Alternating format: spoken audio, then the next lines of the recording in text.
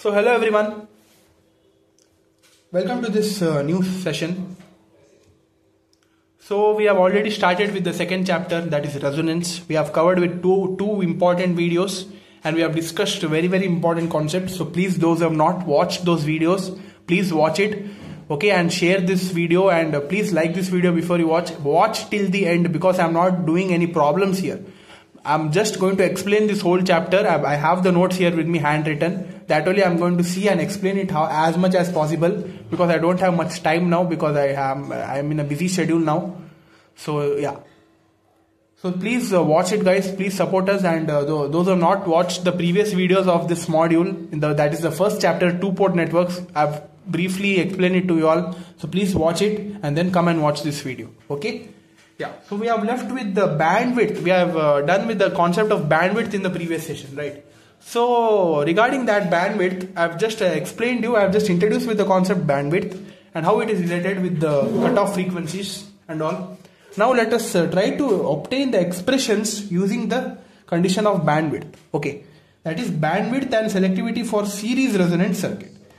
That is, the current is given by I is equal to V by Z. So where the condition, that is Z is equal to R, right? So in place of R, now I have replaced it by Z here. Okay, that is I is equal to V by Z. Now what we will be getting?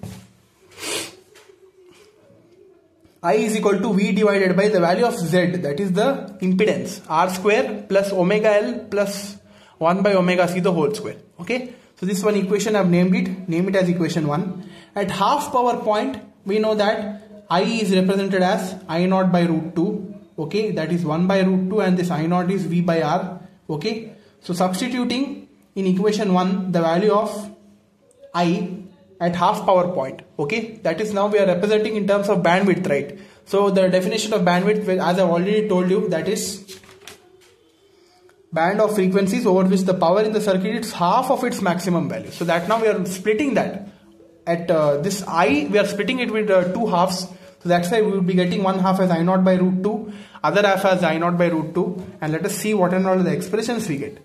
So here, after substituting that is 1 by root 2 into V by R, I am substituting in place of I here. So what we will be getting? 1 V would be getting cancelled here. We would be left with 1 by root 2 R is equal to 1 by the impedance value here. So cross multiply here, we would be getting R square root of R square plus omega L plus 1 by omega C whole square is equal to root 2 R. Okay, so now in order to eliminate the square roots, I am just squaring on both sides. So that's why we would be square and root would be getting cancelled. These two square roots would be getting cancelled. We would be left with the without square root equation. Now what I am doing is this R square, I am bringing it to other side. That is 2R square minus R square is equal to this term only. Then 2R square minus R square is equal to R square. That is equal to omega L plus 1 by omega C the whole square. Now here in both the terms we have squares. Okay, so now again we can apply roots on both sides. So we will be getting R is equal to plus or minus, because we are applying the square root. Okay, so that's why plus or minus omega L plus 1 by omega C. Okay, so this is the expression we get.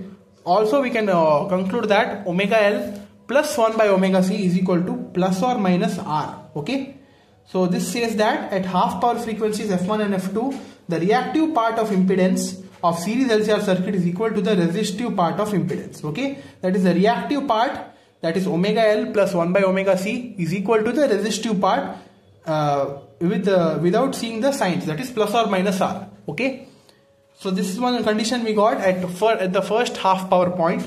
Okay, so now the above equation is quadratic in omega. That is, if you see very carefully, omega 2L minus 1 by omega 2C is equal to plus R.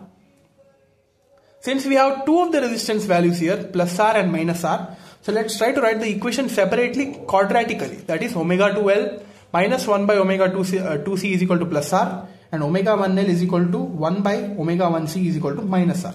Name it as equation 2 and equation 3. Okay, first let us add 2 and 3. So equation 2 and 3 are, in order to make this resistance equal to 0, I am adding it, because we have in one we have plus R, and another thing we have minus R. So that's why we are adding these two equations to get the expression of to get the equation only in terms of omega. Okay, we don't need the resistance here. So I'm adding those two equations. What we will be getting?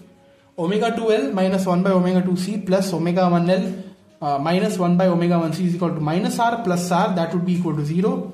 So here now what I am doing is just simplifying it by taking the LCM, and now we would be getting one term, that is L into omega 1 plus omega 2 minus 1 by C into 1 by omega 1 plus 1 by omega 2. Okay, if we simplify it, we would be getting like this, that is equal to 0.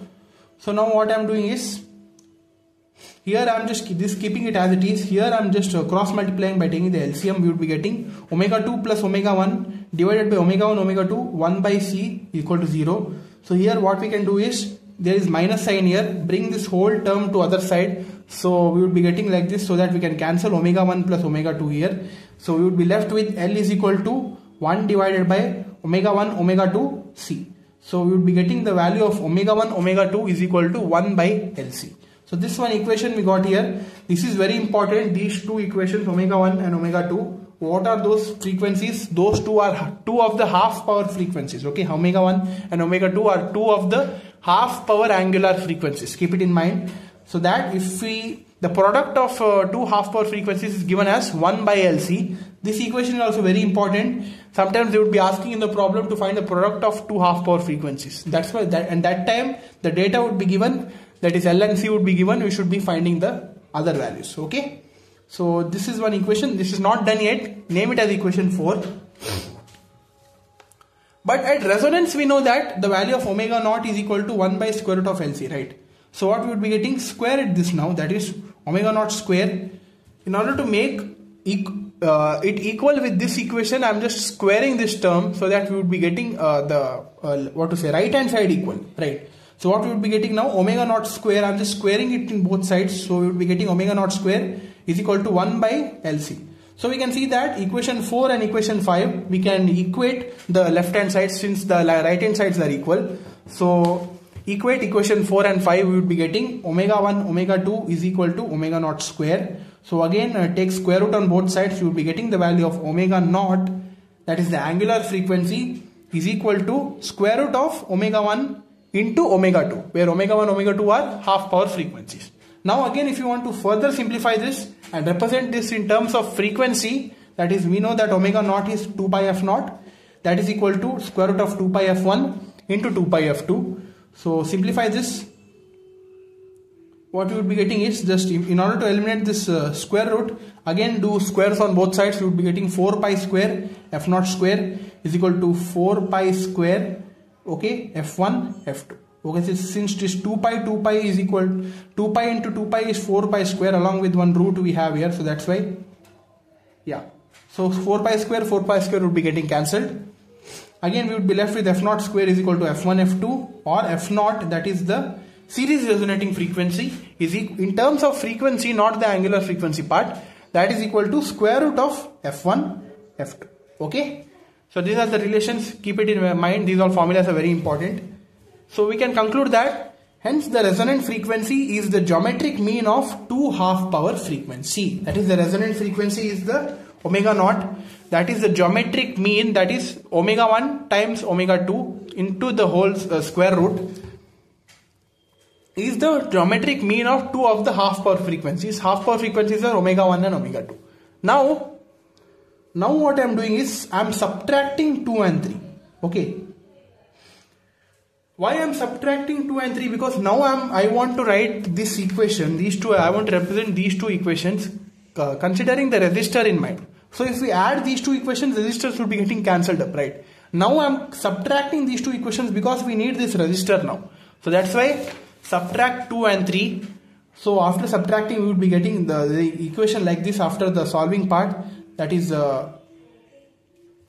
what we would be getting here is r minus of minus r, that is equal to r plus r, that is 2r. Then solve this, we would be getting like this one equation. So solve this using LCM, we would be getting like this in bracket. So now divide this whole equation by L.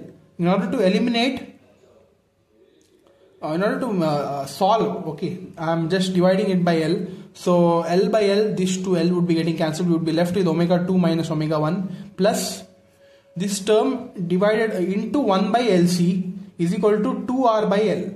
Okay.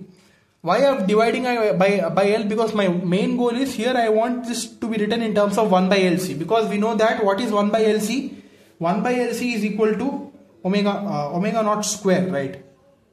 Is equal to 1 by LC, right? Also, what is omega naught square equal to? Omega 1 times omega 2, which I've already seen here, the relation here, right? Omega 1 omega 2 is equal to omega naught square, so that is equal to 1 by LC. So that only I've written it here from equation 4. Okay, that is omega 1 omega 2 is equal to 1 by LC. Now substitute that here, so what we would be getting?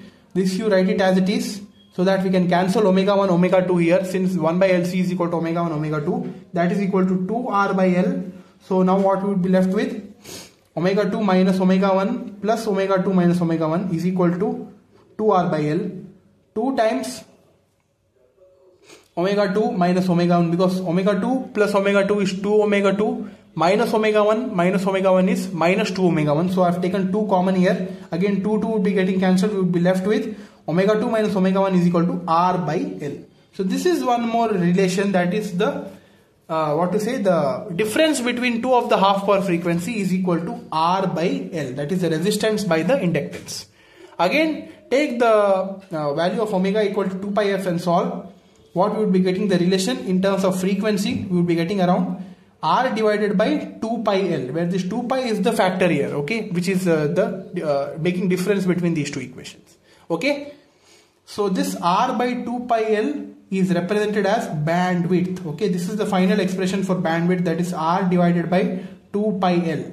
Okay, this expression you should be keeping in mind. This is represented as bandwidth, since we know that the F2 minus F1, which I've already seen in the definition of bandwidth, right, that is equal to bandwidth is equal to F2 minus F1. So here also we have got F2 minus F1 is equal to R by 2 pi L. So F2 minus F1 is bandwidth. So that's why the expression of bandwidth for in terms of R and L, we are getting one more equation. Okay, that is R divided by 2 pi L. You should be keeping it in mind. Very important. Yeah, so that's all for this session, guys. I have tried to cover one important derivation and the interrelationship between the half power frequencies, and tried to get the expression of bandwidth, that is equal to R by 2 pi L.